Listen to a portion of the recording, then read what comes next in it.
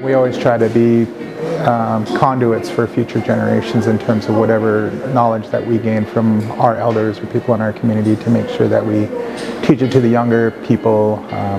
because that knowledge, cultural knowledge, is kind of passed down from our elders, and many of our elders who are no longer here today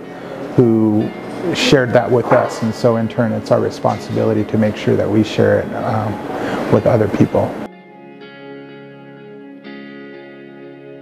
There are people who might not necessarily have family members who know how to put a net together, and so to teach these young people, hopefully they'll be able to teach their younger siblings or their cousins, or even their people who are older than them. They'll take this knowledge and pass it down or pass it up. Well, there's a lot of measurements and cutting and remeasuring, and the most important thing is learning how to tie the knots, and so we spent a lot of time on teaching the students how to properly tie the knots so that the nets don't come apart. Most of these nets that they're currently working on are 50-foot set nets, and so what they would do is go out in a boat and have an anchor tied to the top line on one end, and then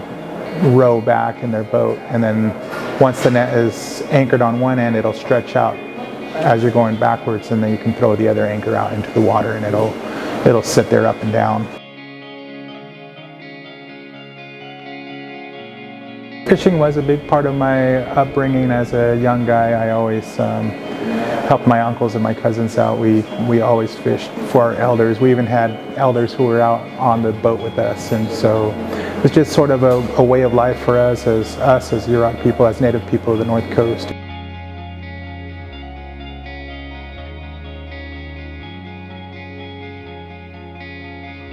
Salmon is the #1 kind of source of protein for us, and so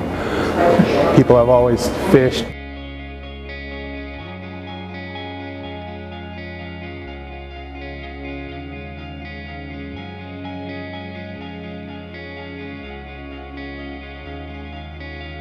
So they're bringing these